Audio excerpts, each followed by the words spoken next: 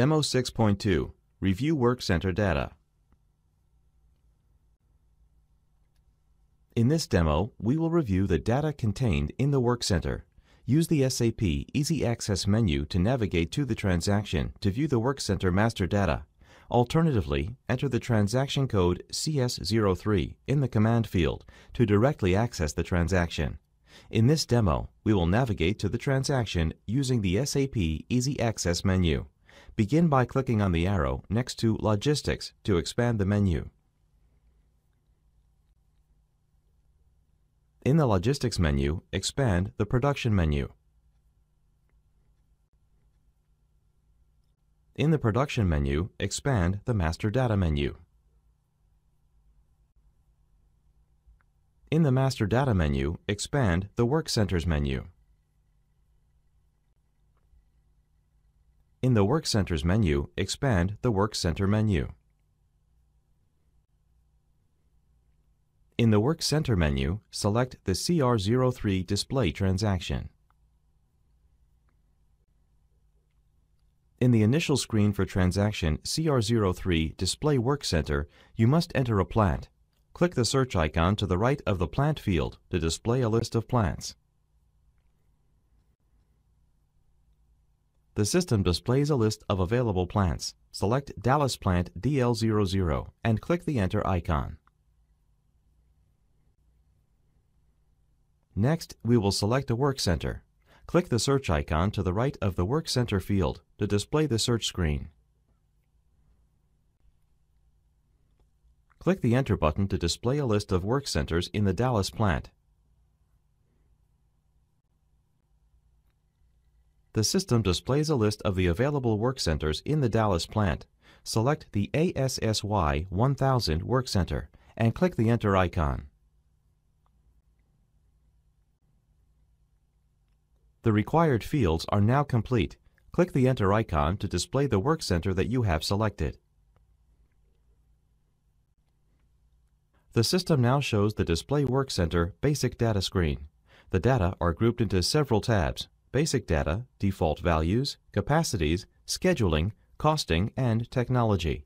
The Basic Data tab is selected. Click on the search icon in the Work Center CAT field to view the available Work Center CAT options. The system returns a list of all the possible options for the Work Center CAT field. Click the Close icon to return to the Basic Data screen. Next, click the Search icon next to the Usage field to display the possible usage options. The system displays a list of the available usage types. Click the Close icon to return to the Basic Data screen. Next, click the Default Values tab.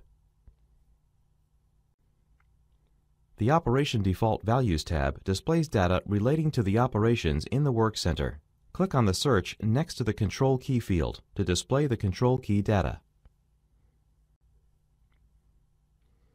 The system displays the different control keys, their description, and related information.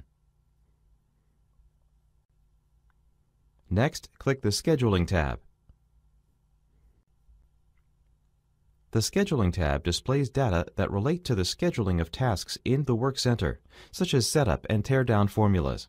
Click on the search icon next to the Capacity Category field to view the different capacity categories. The system displays the available capacity categories. Click the Close icon to return to the scheduling screen. Click in the Capacity field when the search icon is displayed. Click it to view the different capacity options. Next, click the Enter icon to display a list of capacity data.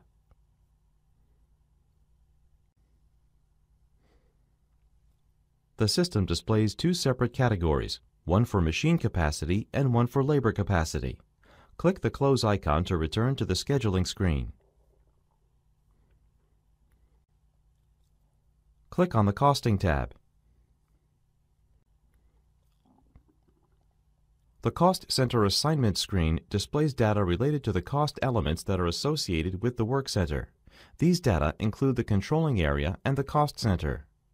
Click on the search icon next to the Controlling Area field to display the controlling area options. The system displays available controlling areas, GBI Europe and GBI North America.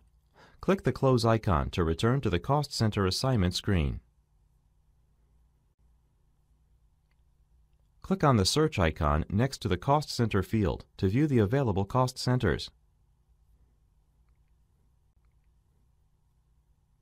Type *000 into the Cost Center field.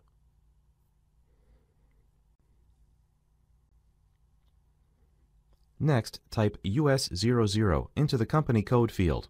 Click the Enter icon to display a list of cost centers.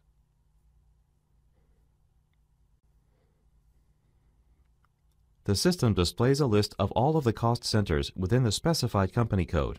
Click the Close icon to return to the Cost Center assignment screen. The system displays the Cost Center assignment screen.